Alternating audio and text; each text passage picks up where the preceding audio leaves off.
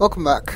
We're talking to Aramut about some unusual things going on with the Romulans, and apparently people are interested in Chodak items, which the archaeologist Shanok was also looking at. So, does this also tie together with our Garidian Fifth Scroll subplot? Who knows? I would never cheat you, Captain. Now, this has been very entertaining, but I do have other customers. The Ferengi is moving away. Warp 5. And we just let him go.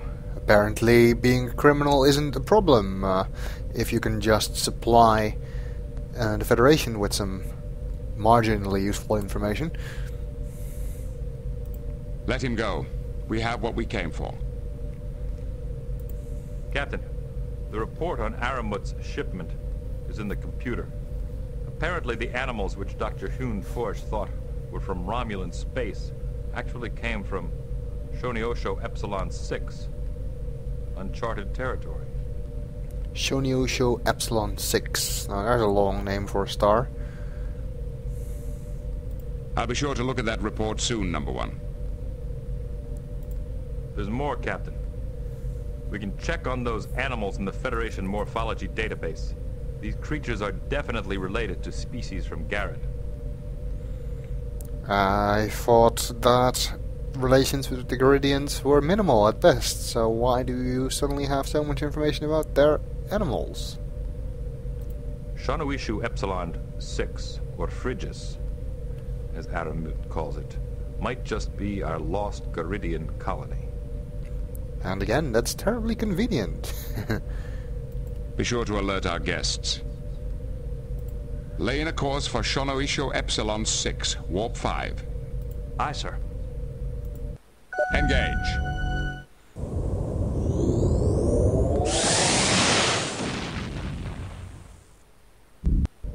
There we go again.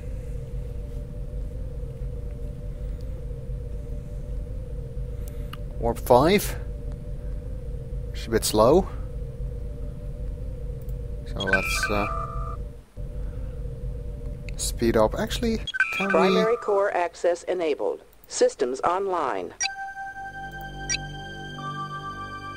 see that report that they were talking about? No, this is about the chameleon field that the thing that attacked Merton's orbital station was using. The reports are somewhere.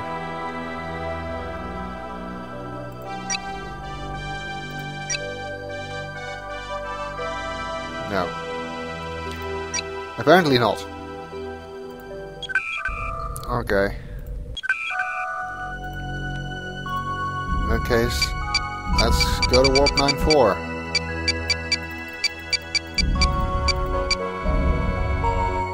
Engage. Warning. Entering nebula. Warning. Subspace vortex. Damage to torpedo bay.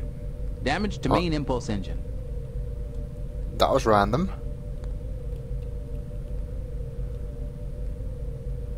Entering Federation space. And also, ultimately, not relevant. Helm, standard orbit. I want a non-standard orbit. Captain's log supplemental. The Enterprise has arrived at the Shanoisho Epsilon system, where, according to Aramut's data, we expected to find the world where the followers settled. However, our sensors show no Class M planets in the system at all. No Class M planets?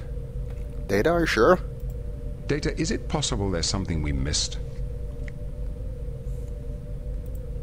I can attempt to enhance the scan matrix. That may increase our sensor resolution. Make it so. There's no problem that cannot be solved by technobabble. Well? Mr. Data, any suggestions? I suggest we contact Starfleet, Captain. I don't want to contact Starfleet. I thought you were going to scan. Aramut is a Ferengi. Maybe he altered his navigational logs to throw us off the track. That's a bit racist. True, but racist. That is a possibility. There is physical evidence, however, that Aramut did visit this system. What sort of evidence, Mr. Data? The hull of Aramut's ship had recently been irradiated by chromaton particles. Shono Isho Epsilon is the only star in this sector that emits chromaton particles. What the hell are chromaton particles?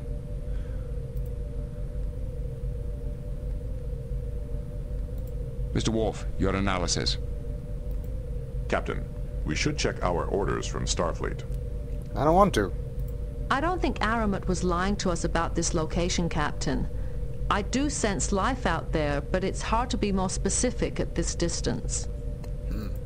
If the followers are out there, how do you propose we locate them? These are people who fled from persecution on Garid. They might be hiding deliberately. It may be better to let them locate us by sending out a general message of friendship. They left God knows how long ago and they're still worried about that? Okay. Perhaps one of our passengers could think of something that would encourage the followers to respond. Now see, that's useful. That's a more useful suggestion than contact Starfleet. Wow. Troy is actually being useful. Well, Tabak seems the most knowledgeable of our three guests, so let's talk to him again. We've arrived at Aramut's coordinates, but if the followers are here, they're hiding. Do you suppose they'd respond to a message of friendship? Perhaps they would pay attention to someone who quoted the lawgiver. Captain, if you patch me through your comm system, I could send out an appropriate message. Make it so. Aye, Captain. And when the lawgiver left Garid, he said of the ruling council, "They have taken my words and engraved them backwards." Let's see if that worked. There is no response, sir. Well, it was worth a try. Okay, that didn't work. I honestly don't know what else we need to try, but still.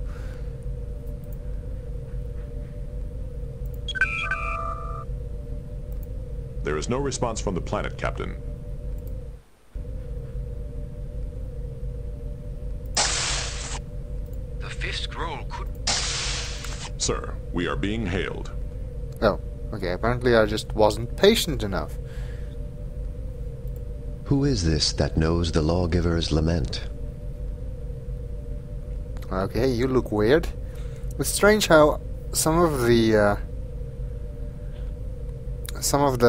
view screen images look really photorealistic, and then some of them look like this.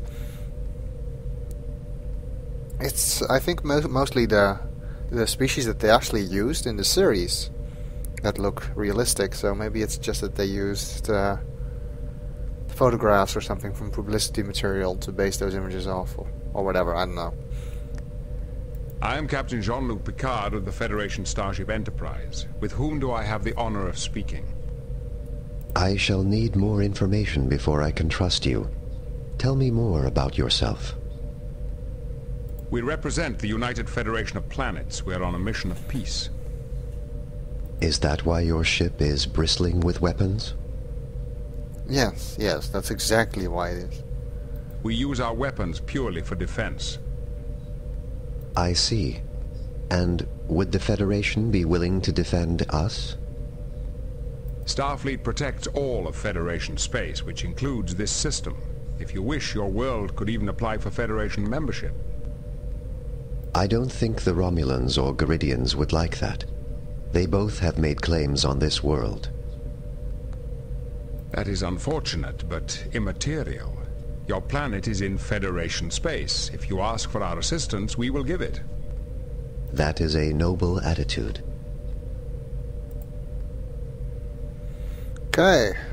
Well, we have more stuff to talk about, but since we're running up on 10 minutes, I'm gonna break it here instead of in the middle of talking about something. So, see you next time.